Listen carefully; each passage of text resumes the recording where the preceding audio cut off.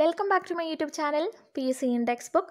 ഇന്ന് physics SSCRT പാഠപുസ്തകങ്ങളെ base ചെയ്തുകൊണ്ടുള്ള ഒരു ക്ലാസ്സാണ്. അതിനകത്ത് ഊർജ്ജ പരിപാലനവും ഇലക്ട്രോണിക്സ് ആധുനിക സാങ്കേതികവിദ്യ ഈ രണ്ട് പോർഷനുമായിട്ട് ബന്ധപ്പെട്ട ഏകദേശം ഒരു 30 ക്വസ്റ്റ്യൻസ് ആണ് ഈ വീഡിയോയിൽ ഞാൻ ഉൾപ്പെടുത്തിയിട്ടുള്ളത്. അപ്പോൾ ഇത് 10ാം ക്ലാസ്സിൻ്റെ ഫിസിക്സ് ടെക്സ്റ്റ് ബുക്കിനെ ബേസ് ചെയ്തുകൊണ്ടാണ്. എന്തായാലും ഇത് SSCRT ടെക്സ്റ്റ് ബുക്കിനെ ബേസ് അങ്ങനെ പറയുന്നതായിരിക്കും, 10 ഞാൻ പറയുന്നില്ല. SSCRT ടെക്സ്റ്റ് ബുക്കിനെ ബേസ് ചെയ്തുകൊണ്ടുള്ള ക്വസ്റ്റ്യൻസ് ആണ്. അപ്പോൾ എന്തായാലും ഇത് യൂസ്ഫുൾ ആണ്, അങ്ങനെ ഒരു ചിന്ത ഉള്ളതുകൊണ്ടാണ് ഞാൻ ഇത് എടുത്തത്. എന്തായാലും നിങ്ങൾ നിങ്ങളുടെ അഭിപ്രായങ്ങൾ പറയുക, എങ്കിൽ മാത്രം ഇങ്ങനെയുള്ളൊരു 8 ടോപ്പിക്സുമായിട്ട് ബന്ധപ്പെട്ടുള്ള 1 വേർഡ് ക്വസ്റ്റ്യൻസ് ഇടാം. ഓക്കെ, അപ്പം നമുക്ക് എന്തായാലും വീഡിയോയിലേക്ക് പോകാം. അപ്പോൾ ഇതുവരെ ചാനൽ സബ്സ്ക്രൈബ് ചെയ്യാത്ത ആരെങ്കിലും ഉണ്ടെങ്കിൽ തീർച്ചയായിട്ടും ചാനൽ സബ്സ്ക്രൈബ് ചെയ്യുക. വീഡിയോസൊക്കെ നിങ്ങൾക്ക് യൂസ്ഫുൾ ആണെന്ന് തോന്നിക്കഴിഞ്ഞാൽ അപ്പോൾ ലൈക്ക് ചെയ്യാനും മറക്കരുത്, നിങ്ങളുടെ സുഹൃത്തുക്കൾക്ക് മാക്സിമം ഷെയർ ചെയ്യുക. അപ്പോൾ ഫസ്റ്റ് ക്വസ്റ്റ്യൻ ഇതാണ്: പുനഃസ്ഥാപിക്കാൻ കഴിയാത്ത ഇന്ധനങ്ങൾ ഫോസിൽ ഇന്ധനങ്ങളാണ്. അപ്പോൾ ഇതിനകത്ത് കണ്ട പോയിൻറ്റ്സ് ഞാൻ 1 വേർഡ് ക്വസ്റ്റ്യൻ ആക്കിയതാണ്. അപ്പോൾ അതിനകത്ത് നിങ്ങളെന്തായാലും പഠിച്ചു വെക്കുക, പുനഃസ്ഥാപിക്കാൻ കഴിയാത്ത ഇന്ധനങ്ങളാണ് ഫോസിൽ ഇന്ധനങ്ങൾ. അങ്ങനെ ഒരു പോയിൻ്റ് ഉള്ളതുകൊണ്ടാണ് കേട്ടോ. അത് നിങ്ങൾക്ക് ഈ ക്വസ്റ്റ്യൻസ് കാണുമ്പം മനസ്സിലാകും അത്. ഓക്കെ, അപ്പോൾ നമുക്ക് എന്തായാലും നോക്കാം. അടുത്തത്, സൂര്യനിൽ കാണപ്പെടുന്ന ഹൈഡ്രജൻ ഏത് അവസ്ഥയിലാണ് സ്ഥിതി ചെയ്യുന്നത്? പ്ലാസ്മ അവസ്ഥയിലാണ് കേട്ടോ. അപ്പോൾ ഫസ്റ്റ്, പുനഃസ്ഥാപിക്കാൻ കഴിയാത്ത ഇന്ധനങ്ങളാണ് ഫോസിൽ ഇന്ധനങ്ങൾ. രണ്ടാമത്തെ ക്വസ്റ്റ്യൻ, സൂര്യനിൽ കാണപ്പെടുന്ന ഹൈഡ്രജൻ ഏതവസ്ഥയിലാണ്? പ്ലാസ്മ സ്റ്റേജിലാണ്. അടുത്തത്, സൂര്യനിൽ നിന്ന് ലഭ്യമാകുന്ന ഊർജ്ജ രൂപങ്ങൾ പ്രകാശവും താപവും. പ്രകാശോർജ്ജവും നമുക്ക് ലഭിക്കാറുണ്ട്, താപോർജ്ജവും ഉണ്ട് കേട്ടോ. അടുത്ത 4ാമത്തെ ക്വസ്റ്റ്യൻ ഇതാണ്: പുരാതന ജീവികളുടെ അവശിഷ്ടങ്ങൾ ഉന്നത താപനിലയിലും മർദ്ദത്തിലും രാസപ്രവർത്തനങ്ങൾക്ക് വിധേയമായി രൂപപ്പെടുന്നതാണ് പെട്രോളിയം. അതാണ് അറിഞ്ഞു വെക്കേണ്ടത്. പുരാതന ജീവികളുടെ അവശിഷ്ടങ്ങൾ ഉന്നത താപനിലയിലും മർദ്ദത്തിലും രാസപ്രവർത്തനങ്ങൾക്ക് വിധേയമായി രൂപപ്പെടുന്നതാണ് പെട്രോളിയം. അടുത്ത 5ാമത്തെ ക്വസ്റ്റ്യൻ, താപനില വർദ്ധിക്കുമ്പോൾ ജലത്തിൻ്റെ സാന്ദ്രത കുറയുന്നു. അത് പഠിച്ചു വെക്കാം. താപനില വർദ്ധിക്കുമ്പോൾ ജലത്തിൻ്റെ സാന്ദ്രത എന്ത് ചെയ്യുന്നു? കുറയുന്നു. അടുത്ത 6ാമത്തെ ക്വസ്റ്റ്യൻ, ബയോമാസ് പ്ലാന്റിൽ നിന്നാണ് കേട്ടോ. ബയോമാസ് പ്ലാന്റിൽ എന്തിൻ്റെ പ്രവർത്തന ഫലമായിട്ടാണ് ബയോഗ്യാസ് രൂപപ്പെടുന്നത്? ബാക്ടീരിയയുടെ പ്രവർത്തന ഫലമായിട്ട്. ഓർത്തു വെക്കുക, ബയോമാസ് പ്ലാന്റിൽ എന്തിൻ്റെ പ്രവർത്തന ഫലമായിട്ടാണ് ബയോഗ്യാസ് രൂപപ്പെടുന്നത്? എന്തിൻ്റെ പ്രവർത്തന ഫലമായിട്ടാണ്? ബാക്ടീരിയയുടെ.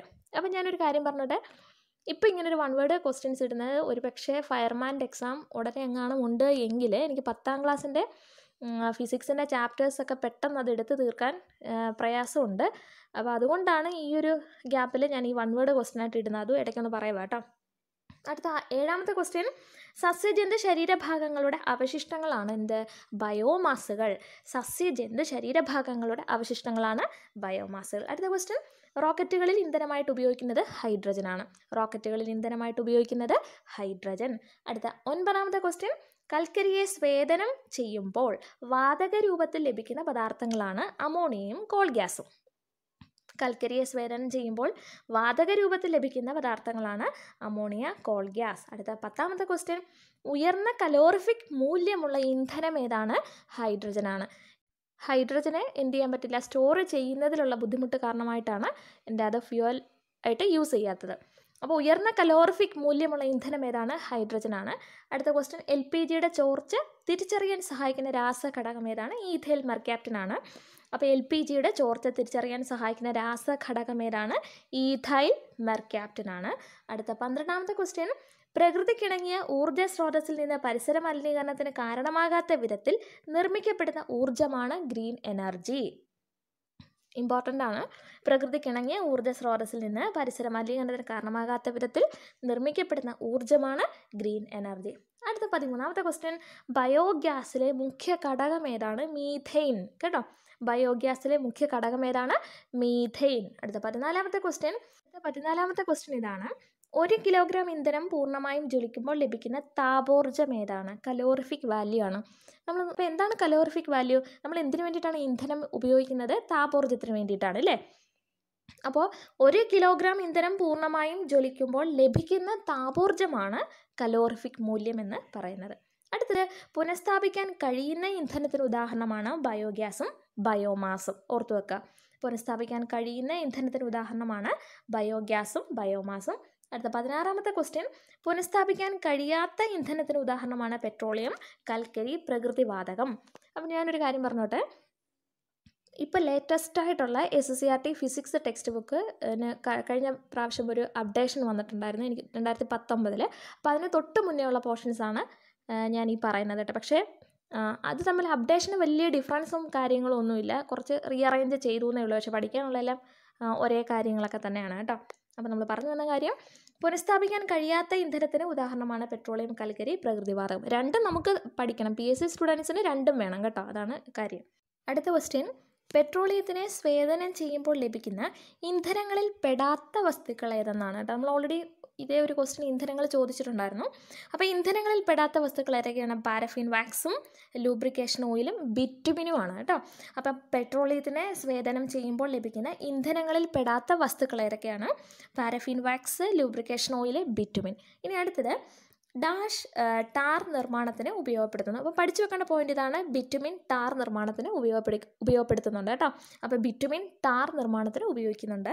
അടുത്ത 19ാമത്തെ ക്വസ്റ്റ്യൻ, നാഫ്ത ഏത് പവർ സ്റ്റേഷനിലെ ഇന്ധനമാണ്? നാഫ്ത തെർമൽ പവർ സ്റ്റേഷനിലെ ഇന്ധനമാണ്, അതറിയാവുന്ന പോയിന്റാണ്. അടുത്ത 20ാമത്തെ ക്വസ്റ്റ്യൻ, ഏത് ജ്വലനം മൂലം രൂപപ്പെടുന്ന കാർബൺ മോണോക്സൈഡും കാർബൺ ഡൈ ഓക്സൈഡും കരിയും ഒക്കെയാണ് അന്തരീക്ഷ മലിനീകരണത്തിന് കാരണമാകുന്നത്? ക്വസ്റ്റ്യൻ ആൻസർ ഇത്രയേ ഉള്ളൂ. നമ്മൾ കമ്പസ്റ്റൻ ഏത് തരമാണെന്നാണ് അവിടെ ഉദ്ദേശിച്ചിട്ടുള്ളത് കേട്ടോ. അപൂർണ ജ്വലനം മൂലം രൂപപ്പെടുന്ന കാർബൺ മോണോക്സൈഡും കാർബൺ ഡൈ ഓക്സൈഡും ഒക്കെയാണ് അന്തരീക്ഷ മലിനീകരണത്തിന് കാരണമാകുന്നത്. അപ്പോൾ ഓർത്ത് വെക്കുക, അപൂർണ ജ്വലനം മൂലമാണ് കേട്ടോ. അടുത്ത ക്വസ്റ്റ്യൻ, ഇൻഡക്ടർ ഏത് തരത്തിലുള്ള കറണ്ടിനെയാണ് നിയന്ത്രിക്കുന്നത്? ഇൻഡക്ടർ AC കറണ്ടിനെയാണ് നിയന്ത്രിക്കുന്നത്, അത് ഓർത്ത് വെക്കുക കേട്ടോ. ഇനി അടുത്ത ഒരു സെക്ഷനിലോട്ടാണ്, ഇലക്ട്രോണിക്സും സാങ്കേതിക വിദ്യയും എന്നുള്ളൊരു ചാപ്റ്ററിൻ്റെ ഭാഗമായിട്ടുള്ള 1 വേർഡ് ക്വസ്റ്റ്യൻസ് ആണ് ഇനിയുള്ളത് കേട്ടോ.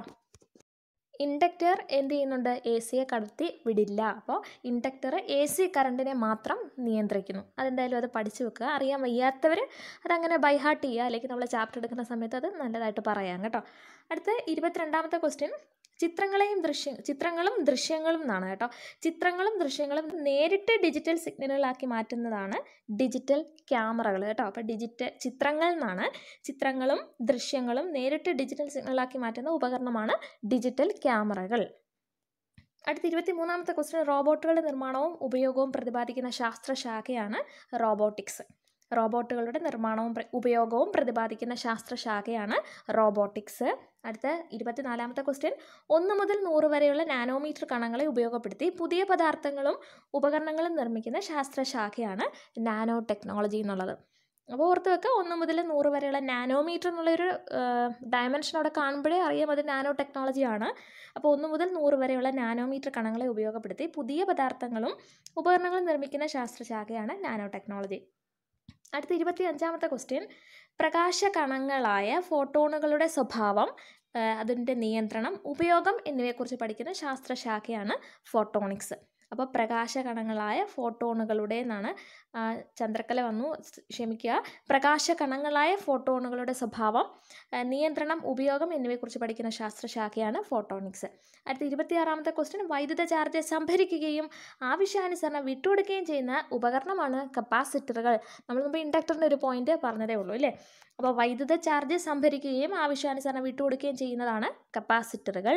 അടുത്ത 27ാമത്തെ ക്വസ്റ്റ്യൻ, അർദ്ധചാലകങ്ങളുടെ ക്രിസ്റ്റൽ ഘടനയിൽ മാറ്റം വരുത്തുന്ന വിധത്തിൽ അപദ്രവ്യങ്ങൾ ചേർത്ത് ചാലകമാക്കുന്ന പ്രക്രിയയാണ് എന്ത്? ഡോപ്പിംഗ്. സെമി കണ്ടക്ടേഴ്സിനെ, അർദ്ധചാലകങ്ങളെ എന്ത് ചെയ്യാൻ പറ്റും? അപദ്രവ്യങ്ങൾ, ഇമ്പ്യൂരിറ്റീസ് ആഡ് ചെയ്തിട്ട് നമുക്ക് എന്ത് ചെയ്യാൻ പറ്റും? അതിൻ്റെ ചാലകത നമുക്ക് മാറ്റം വരുത്താൻ പറ്റും. ആ ഒരു പ്രോസസ്സാണ് ഡോപ്പിംഗ്. N ടൈപ്പ് ഡോപ്പിങ്ങും ഉണ്ട്, P ടൈപ്പ് ഡോപ്പിങ്ങും ഉണ്ട്. അതിൻ്റെ ഡീറ്റെയിൽ ആയിട്ടൊന്നും ഞാൻ ഇപ്പം പറയുന്നില്ല, ജസ്റ്റ് 1 വേർഡായിട്ട് പറഞ്ഞേ ഉള്ളൂ. അർദ്ധചാലകങ്ങളുടെ ക്രിസ്റ്റൽ ഘടനയിൽ മാറ്റം വരുത്തുന്ന വിധത്തിൽ അപദ്രവ്യങ്ങൾ ചേർത്ത് ചാലകമാക്കുന്ന പ്രക്രിയയാണ് ഡോപ്പിംഗ്. അതങ്ങനെ പഠിച്ചു വെക്കാം.